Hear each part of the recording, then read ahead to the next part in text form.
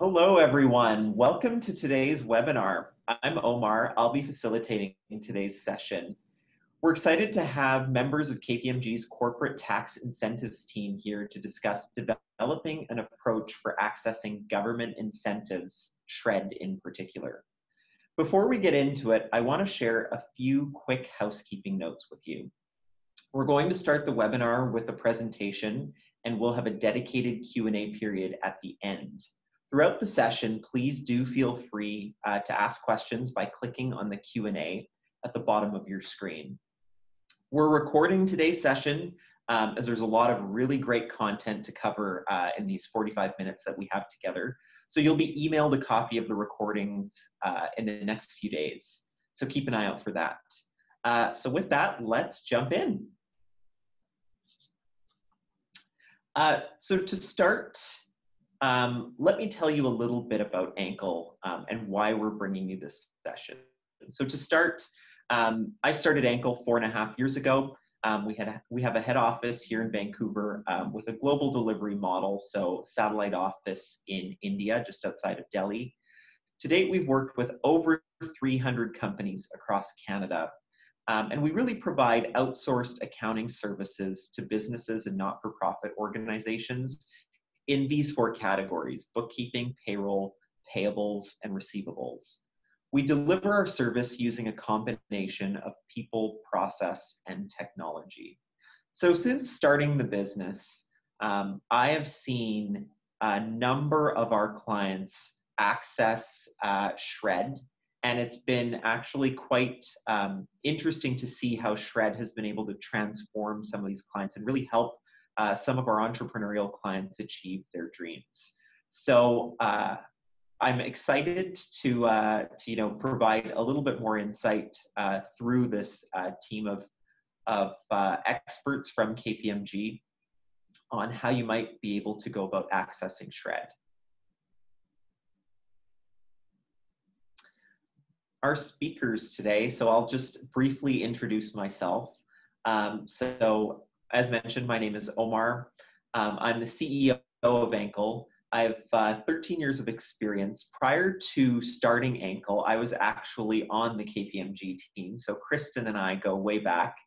I have 13 years of experience, worked in tax advisory for a number of those years. Currently, I work with a number of companies in Canada to provide them, me and my team to provide them with accurate bookkeeping and reporting services. And then there's Kristin, a senior manager at KPMG, over 12 years of experience in accounting and tax. And she's specialized in Canadian tax and SR&ED for the last 9 of those years. And then there's Stephen, who I've gotten to know over the past year or so. Stephen has over 14 years of experience working with technology companies, particularly in the area of software development, and he is specialized in SR&ED claims for as mentioned, SR&ED claims for software and technology companies. That is what we see really as a lot of our clients being in technology, leveraging Stephen and his team. SR&ED does apply to other areas as well, so there will be some relevant takeaways for people from other industries as well. Great, let's do a quick poll. So before we get started, just want to do a quick temperature check on our audience here. On your screen, there it is. So we'll just ask you to answer a couple of these questions for us. So 1, is your company currently claiming SR&ED credits today?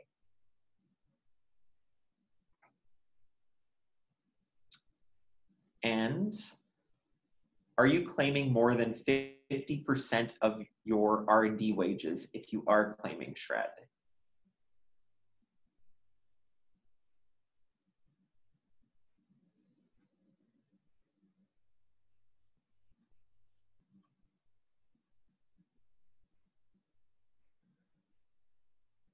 All right.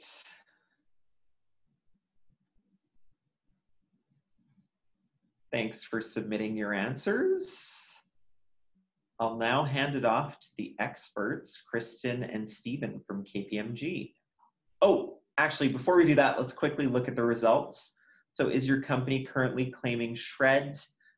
Yes, 46%, no, 38%. Currently no, but I have in the past 15%. And then are you claiming more than 50% of your R&D wages? 23% of you said yes, 15% said no, and of course, that was not applicable to some of you. Thank you. All right, over to our experts. Hi, I'm Stephen. Yes, thank you for taking the poll. It's good to see that some have SRED experience and some don't. You know, if you want to contact us, that would be great. But in general, yeah, that poll is just to determine like the level of knowledge of the SRED program and how we can tailor the presentation. Anyways, what is SRED? So SRED stands for Scientific Research and Experimental Development. It's the single largest program for business R&D in Canada. So it's different than academic research or university. This program is to fund R&D in businesses with practical applications. I think some of these numbers might be a bit off, but there's over $3 billion in tax incentives to over thousands and thousands of claimants. For sure, some of the big ones back then were like BlackBerry and EA Sports. But again, a lot of pretty much any company that is doing app development or any development for that matter should try to apply for this program. Majority of the SRED claims are, well, not majority, but half, especially in Canada, is related to the IT and software sector. Like Omar said in the past, like a lot of people are taking up this program because it is very lucrative. So if you're paying a developer, like say, $100,000, you pretty much save half the cost, right? If you're qualifying CCPC or a Canadian controlled private corporation. And if you're not, again, you get a lower rate, but still like taking off 30% off a developer that's working on SRED related items is huge for a lot of startups and companies. Yeah. So the goal today is, I guess the key takeaways that we want to, leave you with is, provide you a common understanding or good understanding of what is SRED, what is not SRED, and how it plays in with other tax incentives and grants, like the wage subsidy and IRAP, and also just let you know how go through examples of what would qualify for a tech company.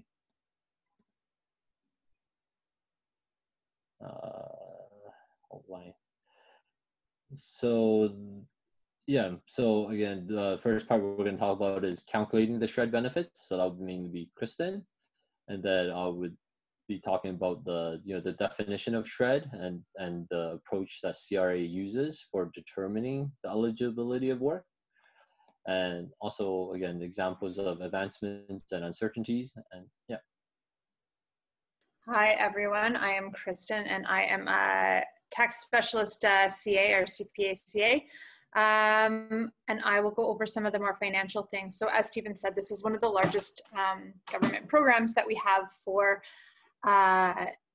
often startup companies, like a lot of you may be in the beginning stages. I don't know that it was spoken about on the slide, but I think it's something like 70% of SRED is paid out to small and medium-sized businesses. So it's very lucrative to companies, especially in that kind of beginning stages of the business. In a year like this year, where COVID's kind of taken businesses in a different direction, SRED has been used and recognized by the government as an assistance for companies to try to stay afloat. So just some things to think about as in the coming year. So there's kind of two parts of SRED. So we have the qualified expenditures that are deductible, and when we claim SRED, it allows us to carry them forward indefinitely. So it allows us to give you some flexibility in your tax planning structures. So similar to CCA, if you're familiar with your amortization for taxes, it can be used when it benefits your company. So if you're in a non-taxable position at this stage, and you know in 2 or 3 years you expect to be, these costs can be carried forward, reducing your taxable income in the future. The second half, which is kind of the more exciting half to start out with, are the investment tax credits. So that is where you are either receive a tax credit refund or can apply credits against your taxes. If you receive non-refundable credits, they can either be carried back for 3 years. So if in 2017, let's say, you were taxable and you're not this year, they can be applied then, and those taxes can be funded, or they can be carried forward as long as 20 years. So again, a planning strategy in the future. So depending on the tax status, they may be refundable.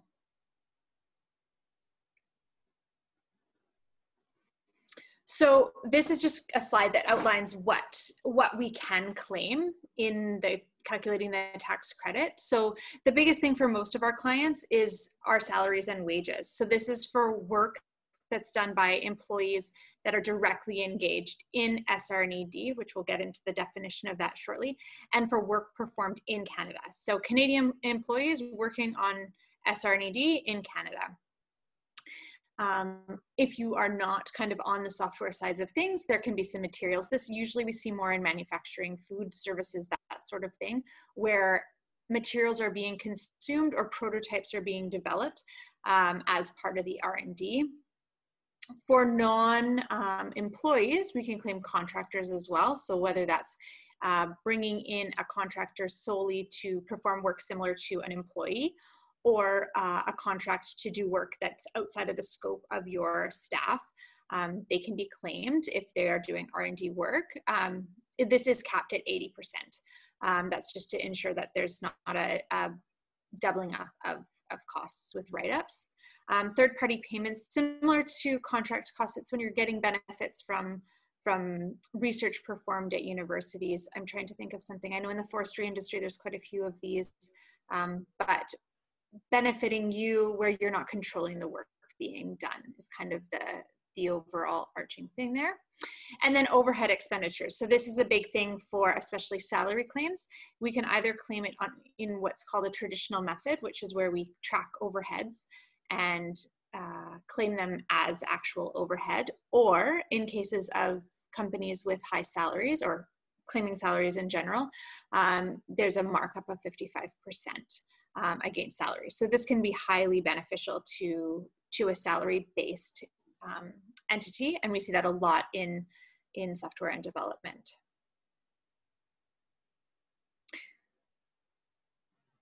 So this kind of just runs through the costs and how they're applied. So you'd add all of your costs, and then there is the deduction of government assistance. So this is a question we often get is, you know, I'm getting IRAP for my staff, or I am getting CEWS is a really common one right now, or getting provincial funding in some factor. And, you know, we hear a lot, oh, I can't claim SRED because I have these, it offsets my full wage. Well, the reality is it comes out after. So we always look to ensure that, you know, IRAP is usually at 80% of a salary. So you would get 20% of a salary. Plus the big benefit there is if we're doing a proxy claim, you would also get that 55% write up on the full amount claimed. So there are benefits, and we'll walk through a full example later on today of using and leveraging these SRED with other government assistance. There's also non-government assistance. So that would be if you're getting paid for work performed on behalf of somebody else. We'll talk about that a little bit later as well on how contracts are set up and whether or not they need to be applied against your SR&ED. But there are instances when if you're being paid for work done, that would also be removed. So there's federal credits, which as we spoke about before, are either non-refundable, which is at a 15% rate, which would be applied against taxes payable, or 35% refundable rate. So that's the preferential rate for Canadian controlled private corps.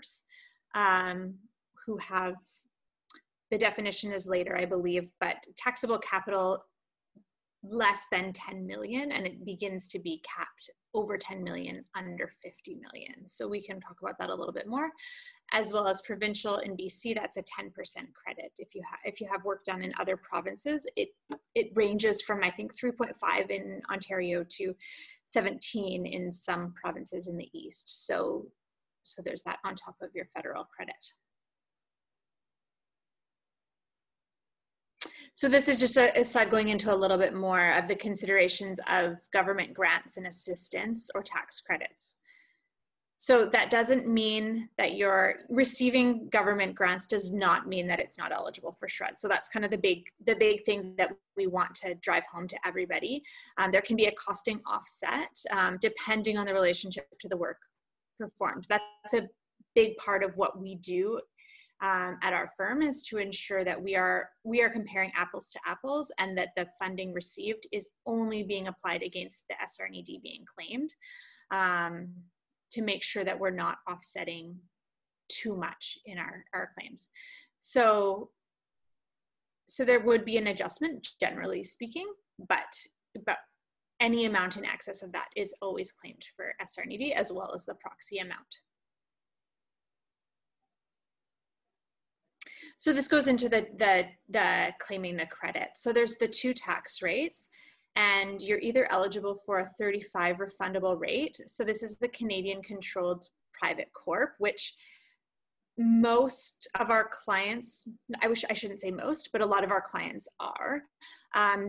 Basically, this is any company that's controlled, so 51% or more, or alternatively, if you have unrelated shareholders, it could be slightly different, Canadian resident shareholders. So most private companies that we see at the stages that we see are CCPCs.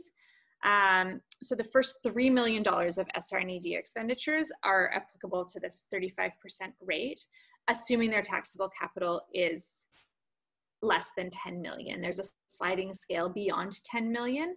And anything above that reduced refundable pool will be charged at the 15% non-refundable rate. And then 15% non-refundable is available to anyone else that's resident in Canada. Sorry, I should specify that. It's not eligible for non-resident companies. So Stephen, I will send this back to you to talk about the definition. Okay. Yeah, so the definition of SRED, so scientific research and experimental development, most of the SRED claims we see, or I guess even CRA sees, is more in the later half, which is the experimental development side. And that's actually defined in the Income Tax Act, subsection 248(1) of the Income Tax Act, if you're interested. So I'll just read it off as is, because I think this is like the key, right? Like, as long as you're able to show that your work meets this definition, it would be good. So, you know, systematic investigation or search that is carried out in the field of science or technology by means of experiments or analysis. So field of technology, mainly, well, for software claims, it'll be mainly software engineering or other fields of technology. Say if you're doing, I don't know, fintech or HR technology. So as long as it's in some field of technology and you're advancing that field, then you should qualify. Again, CRA doesn't really have those fields listed in the SRED write-ups or the templates, in that they only say software engineering, but you could definitely you know, put that in the report. And why? So why SRED? So it's for the advancement of scientific knowledge, or I guess technical knowledge, or the purpose of achieving advancements, right? And that's what experimental development is. Next slide. Okay. So CRA has, you know, published a application policy, or you know, provided more examples of how they want to determine whether something is SRED. So they use this two-step methodology. The first step is, again, to determine if your work is SRED or eligible for SRED. And then the second step is to determine how much of that work is SRED. And I can go into each one. So over the years, I think there was a lot of people. There's misinterpretations, and there was a lot of conflict between CRAs and claimants. So what they've done is they've come up with these 5 questions to kind of try to give more guidance of what they are looking for. So these 5 questions are mainly, was there a technological uncertainty, which is the key question. I think if you don't have a technological uncertainty or you're not able to prove it to the CRA, the rest of the questions don't really matter. But once you are able to show that there's a technological uncertainty, then question 2 would be, did the effort involve formulating hypotheses or, I guess, solutions aimed at reducing the uncertainty? And then 3 was the approach, consistent with a systematic investigation for testing the hypothesis. And then number 4 was the work for the purpose of achieving a technological advancement. And 5, do you have any documentation showing the experiments or as the work progressed?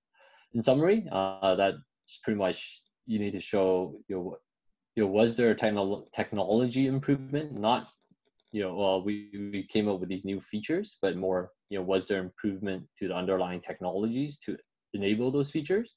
And then number 2 is you just need to prove that the work is not routine.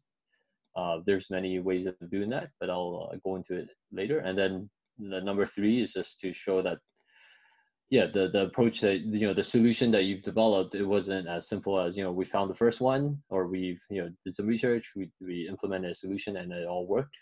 They really want to hear the iterations, the failures, all the steps in between to get to the final solution. Next slide.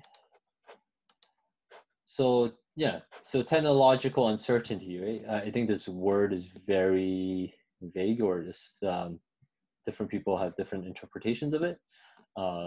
In CRA's definition, it's whether a given result or objective can be achieved, or it's not known based on generally available knowledge. That's vague in that they, you can't just say, oh, I didn't know how to achieve my objective, or this hasn't been done before. That usually will get your SRED claim audited. You need to take it another step further and really, describe, the existing level of technology or even the knowledge base within the company and the public domain, like say on Stack Overflow or whatever, right? Like as long as you're able to quantify that and describe that knowledge base and show why that was not adequate to solve your problem, that will help prevent an audit from the CRA. Here are some examples that I put down. Like a lot of times I see like these system integration projects. So, component A and B were not designed to work together. That's a good uncertainty, but definitely not the strongest one. The second example, like, will a certain library or certain tool perform adequately under your constraints or your environment? I think that's generally a good area for SRED, or to show technological uncertainty, because CRA likes performance and scalability challenges. The third one, the insufficient documentation to determine if a component is a good choice or not, or a library or a framework. I think that could be an uncertainty, but again, I think CRA tend to err on the side of saying that's not eligible. And the rest, like, how will the system scale under load? So scalability challenges, performance, again, that's good. Integrating your off-the-shelf libraries into your own framework and making it work. That's also a good example of an uncertainty.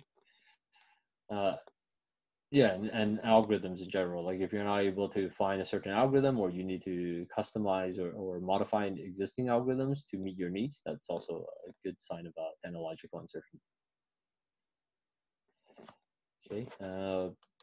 So the other is technological advancements. So examples would be, again, performance improvements. I know, a lot of projects aren't mainly focused on performance improvements, but from a CRA standpoint, if you're able to, really highlight those, any quantifiable measures in terms of, like, especially for software, right? Like memory usage, scalability, anything after the work that you've done, and you're able to show in it, even just a incremental improvement, that would really show a technological advancement. Prototyping, definitely another area for eligible SRED projects. Yeah, I think integration of software components, I think that's a very interesting area to really to highlight for SRED claims. Been doing a lot of SRED claims, and most of the comments I get back from our clients are like, "Oh no, we're just using off-the-shelf components. We're not doing anything new." And again, if you're able to just frame the work or description in a way that shows that the integration, or how you're taking these components and creating a new solution out of it, that would be justifiable to the CRA. Other obvious ones, or not too obvious ones, architectural improvements. So for software architectures, especially if you're improving the architecture in terms of the efficiency, or even some type of refactoring, that could qualify, that most people tend to just leave out. Framework extensions, that just automatically qualifies. Yeah, and new algorithms. Next slide. So this is kind of a slide that I created based on what we've learned over the years, and try to really help clients with framing the projects better.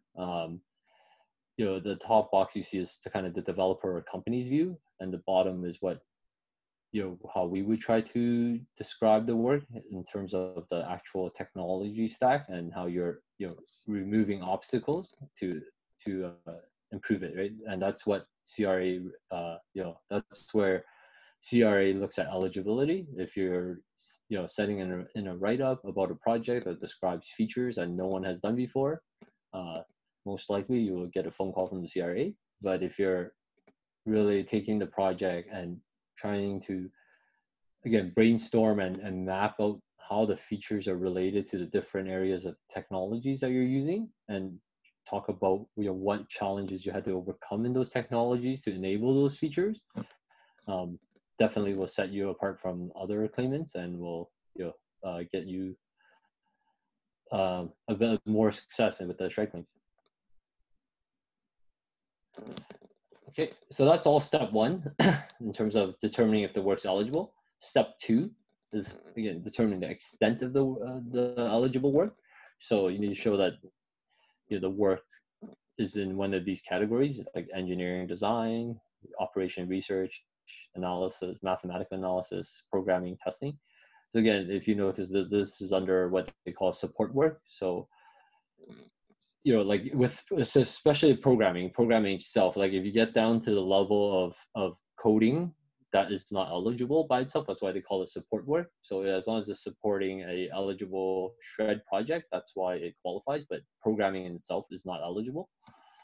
I can go into that further if anyone has questions in the Q&A. But the other point I want to drive home here is the company project versus SRED project. Often people think that my company project should all qualify. That's there are some cases that could happen. Maybe like, I don't know, Tesla or something, where they're creating a new battery. But with most projects, it's usually a subset of that project that would qualify, and that's what CRA wants to see. The more you're able to establish a boundary between your company projects and SRED projects, the better off you're in terms of a CRA audit. And that's it for me. So now we can go through a quick example now that we have a little bit of an understanding of what can be claimed for SRED, and we thought it would make sense to go through a sample where we talked about straight SRED claim with no government funding, and then one with government funding, and talking about CEWS, since that's really relevant right now.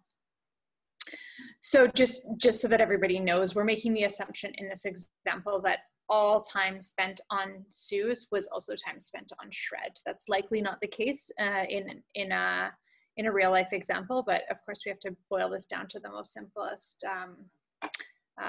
steps here. So if we have wages of 100,000, contractors of expenses of 50,000, and then possibility of CEWS of 30,000.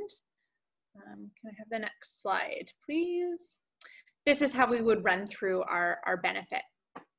So we would have the same costs and the same proxy up until line, sorry, these are not numbered, up until we see the SR&ED eligible expenditures. In scenario 1, where we don't have any government assistance, we'd have total costs available for ITC of 195,000 versus 165,000 if we have CEWS. So our provincial credit, which offsets against the federal credit amount, is lower in the case of CEWS, meaning that our federal expenditures, again, for both, is higher without CEWS and lower with CEWS, resulting in lower overall credits. But when we look at the total benefit, taking into account the fact that CEWS is also funds received by your company, you'll see that there's about an $18,000 difference. And that's a benefit to your company if you're able to receive both. So as you can see, your credit may be smaller. You are still eligible aside from that amount, but your overall benefit is larger. So in many cases, it makes sense to apply for whatever government assistance your company would qualify for.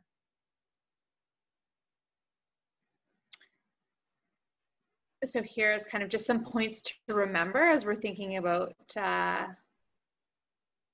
SR&ED going forward, that technology is knowledge and not a physical thing. So we're looking at the knowledge of how the system works to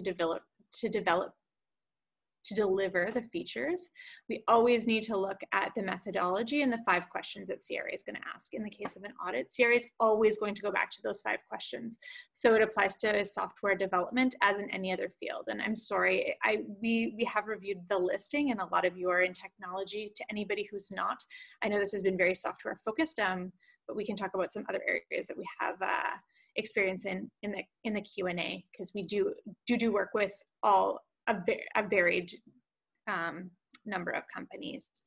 And then identifying the technological knowledge base properly is extremely important. So that's something that we really recommend working with a specialist on, because they have so much experience in this. And we see a lot of companies who don't necessarily have as much experience or understanding of it, unable to have a strong position for CRA.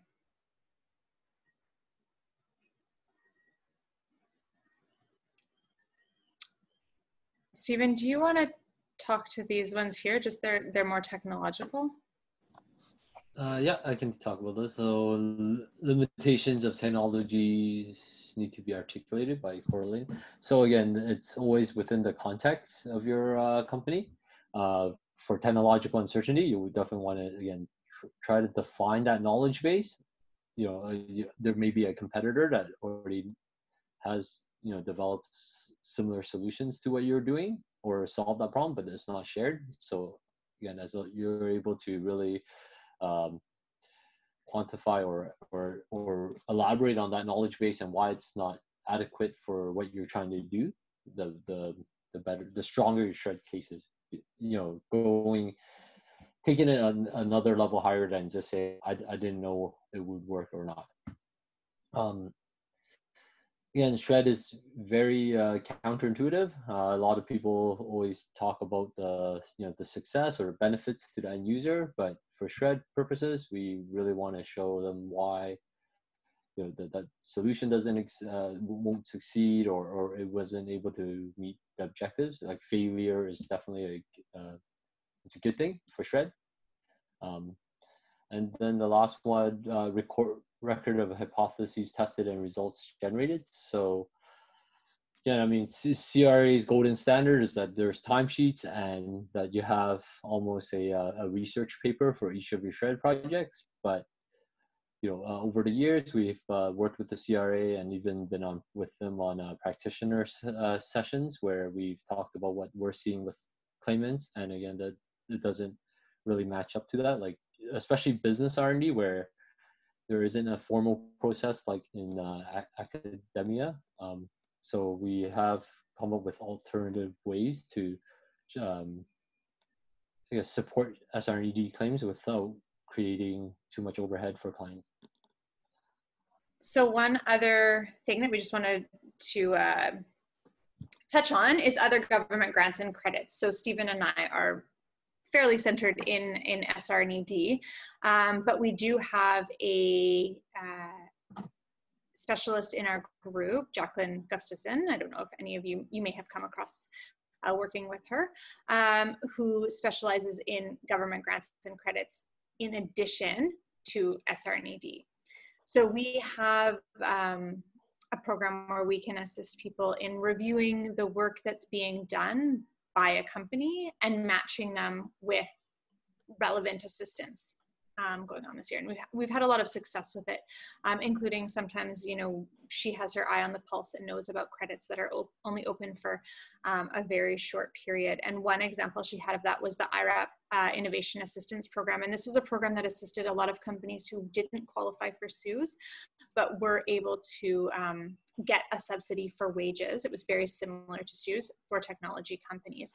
Now, they only accepted applications for a week, and it was a 3-month program.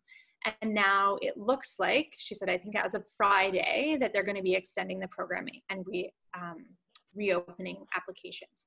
So things like this are things that, we specialize in. So something that we do is, like I said, we can produce a report, and then also, should clients choose, assist in the application process for receiving these funds. I'm going to let you guys just read through the slides for a couple seconds here on what the credits are. They're fairly self-explanatory and can probably be looked at later. This is just a small sample of what's available, but it can be good to have somebody look at it because they have kind of a database of everything available that's not always known about by our clients. So here we go. How can we assist you? KPMG can assist you. And here are some of the ways. As I'm sure you're aware, we work in SR&ED and grants almost exclusively. So some ways that we help our clients is tax planning to maximize your SRED eligibility. That's one of the perks that KPMG really has, is both our experience, myself, our other tax accountants, and Ed Zachrak, the partner in our group, all have tax experience. We've all taken our in-depth tax course and work very closely with our enterprise and corporate tax groups. So we can assist not only in the SRED eligibility portion, but also tax planning to maximize your eligibility. So things like setting up your corporation such that you would qualify for the CCPC high rate. That's something that isn't available by all practitioners because they don't all have the tax experience. We do full service SRED preparation. So we assist with preparing the claim, inputting and filing the claim, and then should you be selected for CRA audit, supporting the claim. We will always support a claim if it goes to a CRA audit. We do not file work that we don't think can be supported in an audit.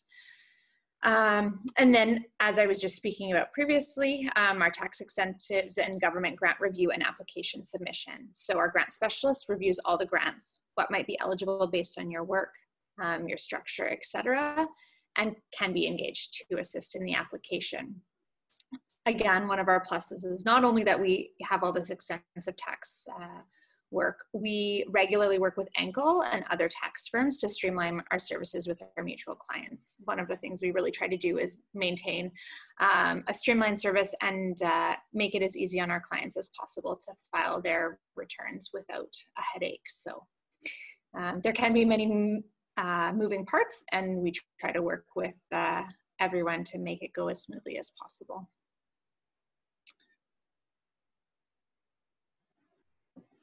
So Omar, I'll send it back to you. Great. Thank you, Kristin and Stephen, for taking the time to share your knowledge on SRED and other incentive programs. Let's jump into the questions. So let's see what we have here. So there's one question that came in, and the question is, what does a CRA audit entail for SRED?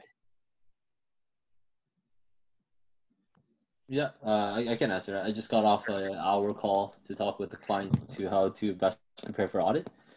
So CRA audit, depending on the reviewer, it could be a pleasant experience or a very dramatic one. They will definitely want to do, understand the business, the context of the company, again, determine how the SRED claim was put together, and the review of the technical description. So that's actually the bulk of the review, where they want to really look at whether the work qualifies from those 5 questions.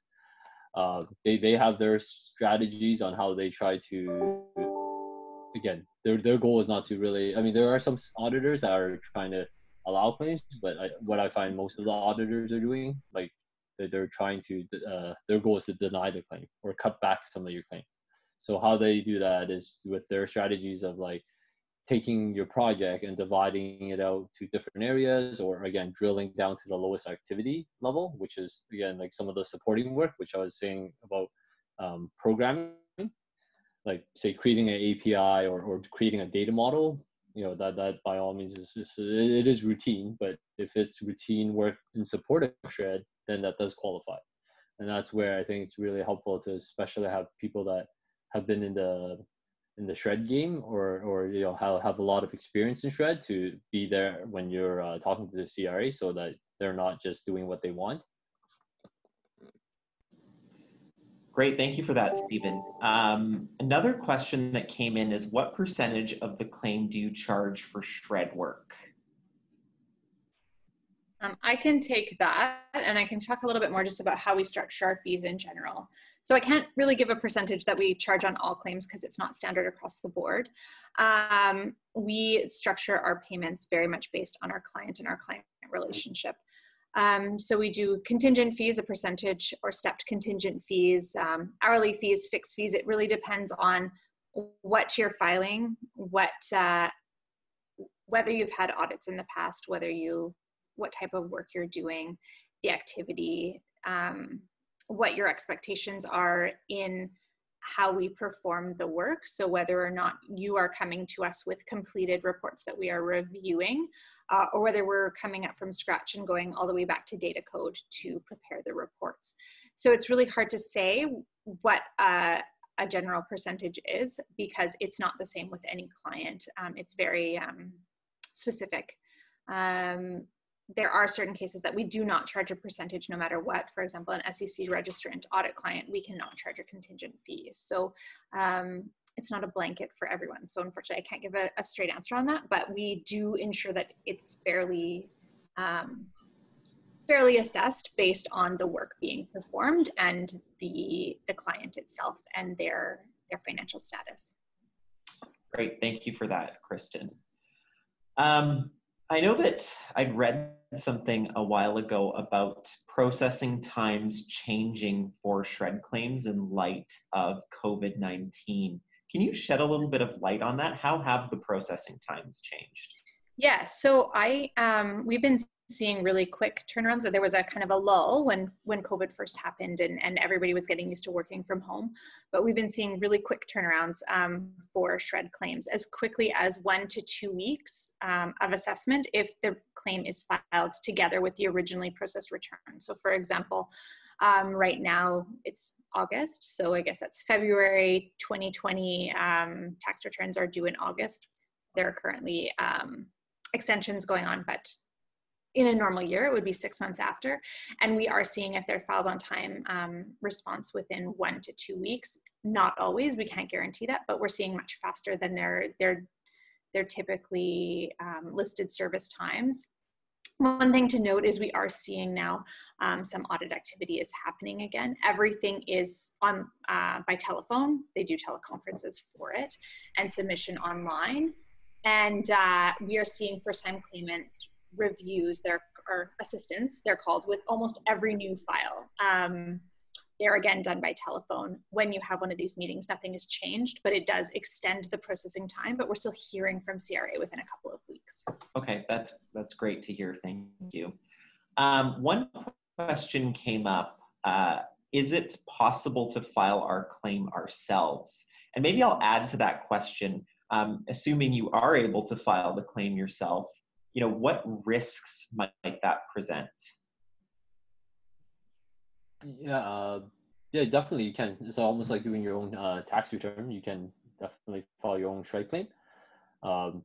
The I would say the risk is like, it depends, right? Like if you're a technology company, like say purely in tech, like say you're Amazon or Microsoft, where you're developing a new database or programming language, that wouldn't be too big of a risk area. But if you're in different areas, like say marketing or marketing tech, ERP implementations, configurations, things like that, where it's less obvious as to whether it's SRED, it could be a huge risk in that, if you're not describing the work at the right level, or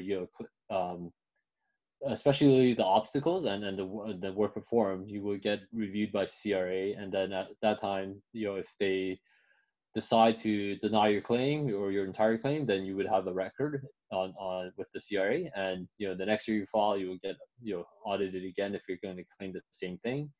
So definitely you want to get off on the right foot with the CRA. We have clients that we've done before that they haven't been audited for, I don't know, 14 years or something like that, since I first started in this field. And and we have clients that just they've been reviewed by CRA, and then every year they've been reviewing them year after year, and it's a process that you definitely don't want to get into. Okay, great, thank you. And I think one final question here. What type of work do you see that doesn't qualify for SRED but may be development or R&D related? Is there anything that comes to mind there?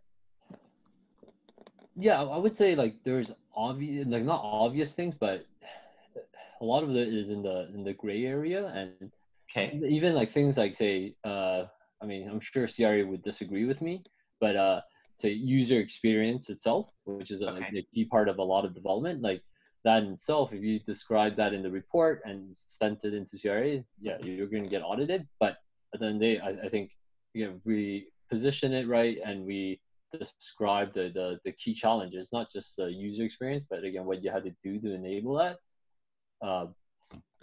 it would include that work as support, right?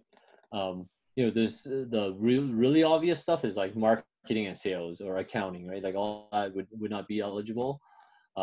In general, like say big system implementations or digital transformations, they'll look at it as routine development or routine projects. But again, I think if you really characterize the work properly and set up the foundation properly, like of a house kind of, you'll be able to have like successful SRED claims year after year.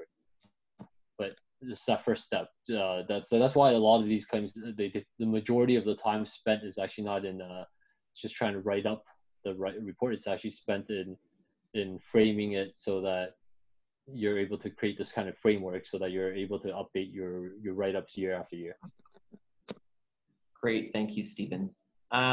So I actually have a comment here from the audience that I think I'll just share with everybody to wrap up.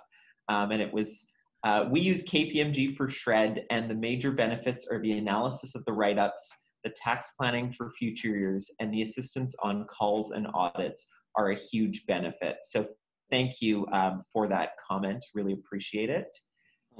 So I think we will end today's session there.